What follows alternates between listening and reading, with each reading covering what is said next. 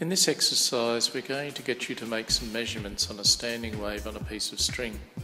One of the reasons for doing this is so you actually see a physical standing wave, because a bit later on in the subject, when we start introducing ideas in quantum theory, we are going to want to understand the concept of a standing wave. Now, what I have here is a function generator and a vibration generator. The function generator can just generate a voltage and a current at any particular frequency I wish to dial up.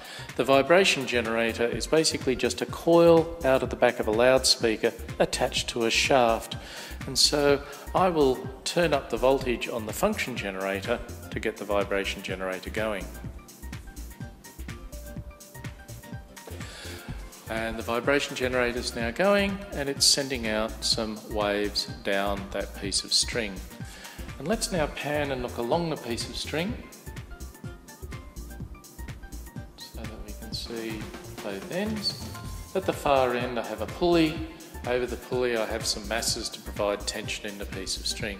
Now, I've tuned this so it's pretty close to the first harmonic, which isn't particularly interesting because it means there's just a node at the far end, a node very near this end, and a maximum vibration in the middle.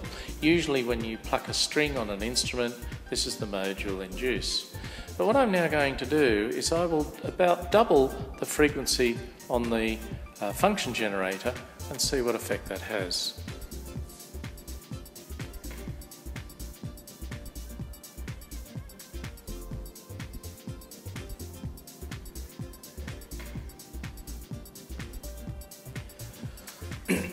Now we've gone to about 12.6 Hertz, which is very close to the second harmonic. Now, what you may be able to notice as you look down the piece of string is there's a point at about the middle where there appears to be no amplitude of vibration at all. That's called a node. And basically what we've got going on here now is the vibration generator is sending a wave travelling down the piece of string. It's reflecting off at the far end and coming back. And halfway along, the wave coming back is always out of phase with the wave going down the piece of string, and that's why we get a node there. So at this second harmonic, in fact, we can begin to see the wavelength. The wavelength here is the full length of the piece of string, and so there'll be a node fairly close to the vibration generator, the first half of the wave down to the node in the middle, and the second half of the wave to the far end. Well, let's go up in frequency a bit more. Let's double the frequency again and see what it looks like.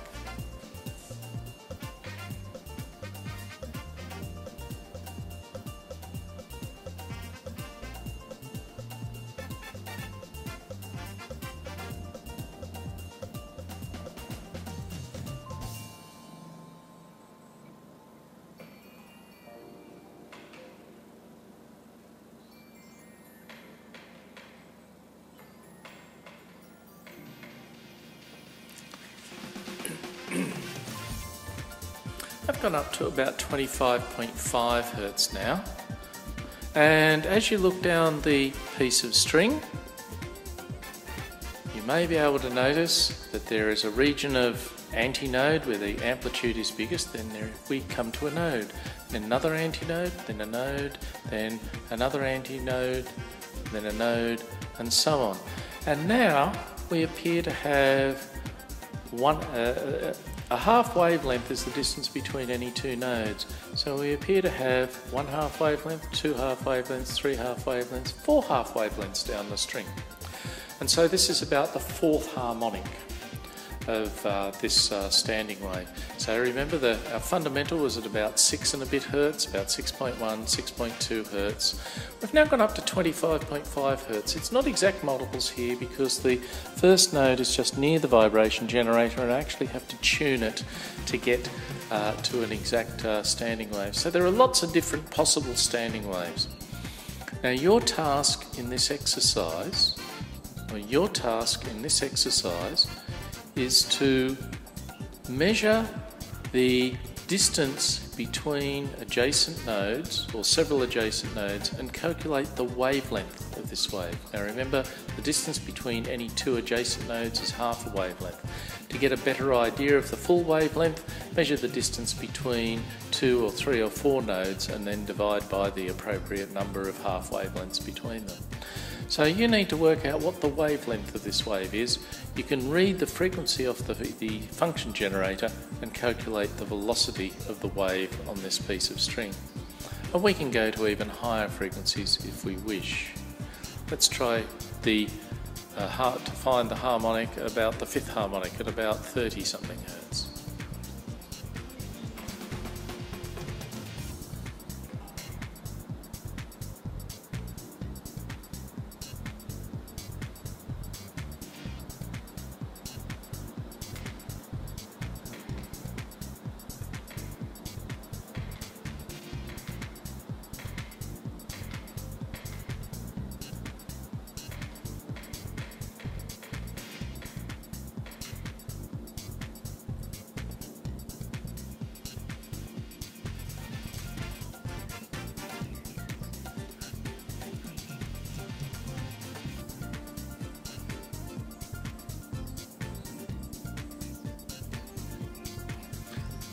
Hopefully we can now see along there we've reached approximately the 5th harmonic. With a bit of tuning up and down to get the amplitude of that wave the maximum, we can be fairly confident we're on the 5th harmonic.